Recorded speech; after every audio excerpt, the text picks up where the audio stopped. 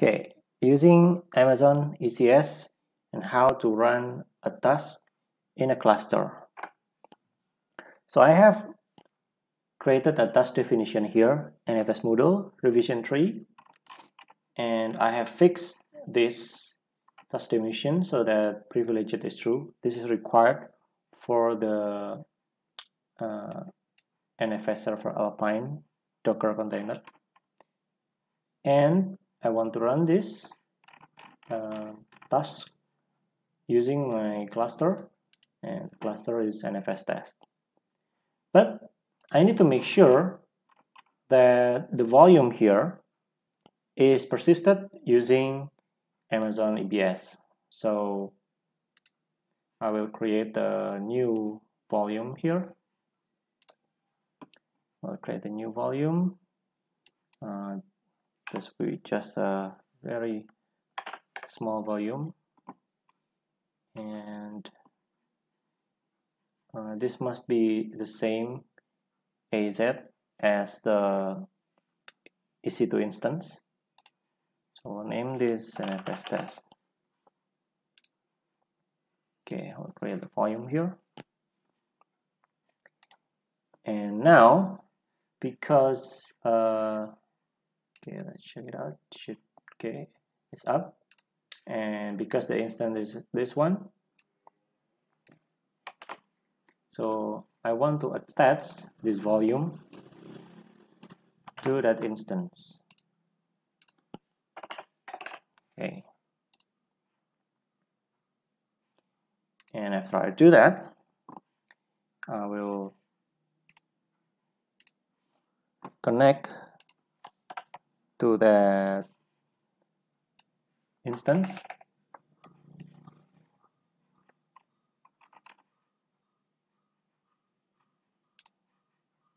To this instance.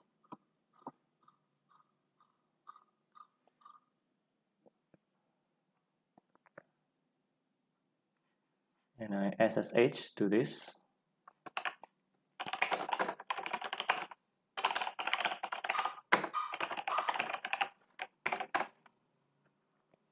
Now I do this because I want to mount that volume here in the instance.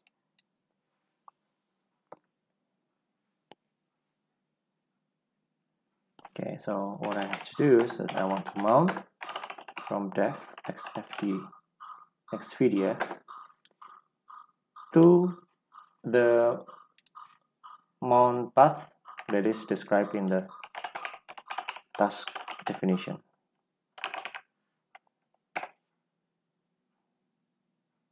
Okay, I need to create this first.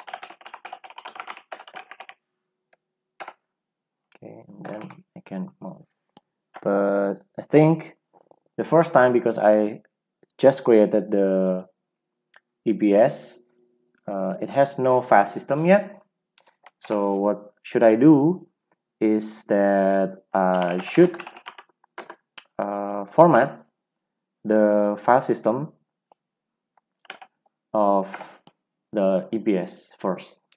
Okay, so the recommended file system for the Amazon Linux is XFS.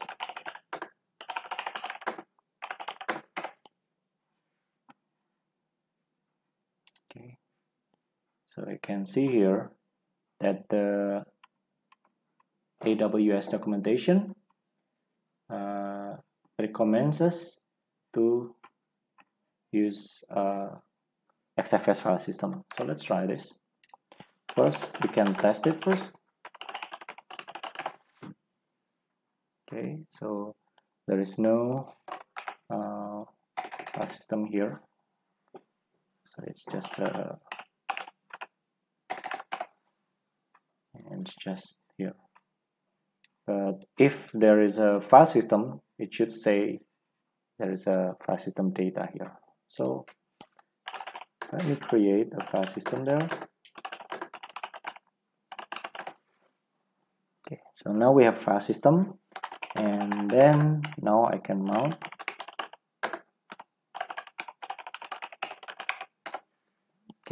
It's done. So because this file system has been created, now I can run this task in my cluster. So what I do is I run task using EC2, and I use the cluster NFS test, and I run this task.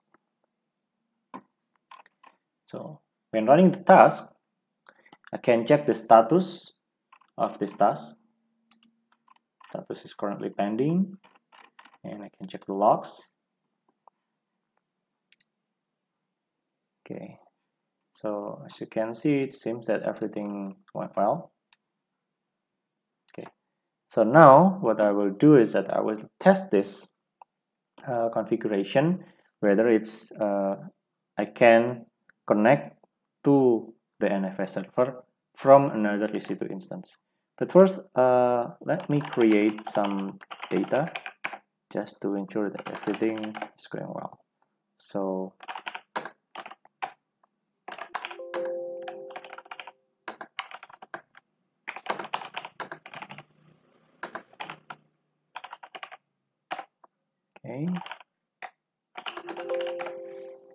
okay, so I have this file hello.txt. So let me prepare another instance. Okay, make sure that this other instance has a security group that is allowed access to that NFS, right? So in this case, our NFS test has a security group of NFS Moodle, and as you can see here, the NFS Moodle has allowed access port 2049 from SG07 blah blah blah, and the other instance has a security group of this one, which is SG07 blah blah blah. So this instance, ECS instance, EC2 Container Service Moodle, has access to the NFS server. Okay, so I want to connect to the server.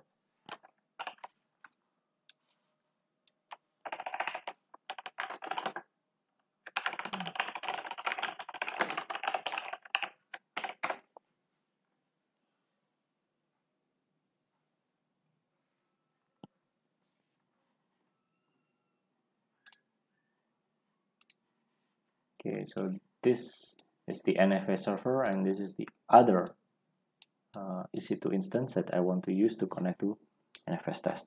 Okay, so first, it is very recommended if you are using NFS to install JS-FilesD, so that files from the remote NFS file system will be cached in the local instance. So I install this using yum, and then I restart, and I make sure that the JS-FilesD is enabled at boot. Okay, so in this case it's already installed. So what we need to install is also NFS utils. So this is required to mount the NFS file system from Linux. Okay, so now when mounting, we will need to prepare a folder. I will make this NFS test. Okay, and then now I can actually mount this one. I'll make this a little bit wider. NFS4, option is NFS first, 4.1, width size 1 megabyte, byte size is 1 megabyte 2, hard timeout 600 returns 2, and then this FSC is for the cache, and I need the address of the NFS server. Okay, and then I mount this in an MS test. If it works fine, then there should be no error and the command finishes immediately. So let's see if I have this file. Okay, as you can see, it can show the files from the NFS server correctly. So just to prove it, it's still the same. And if I create a new file here, so let's see, another hello.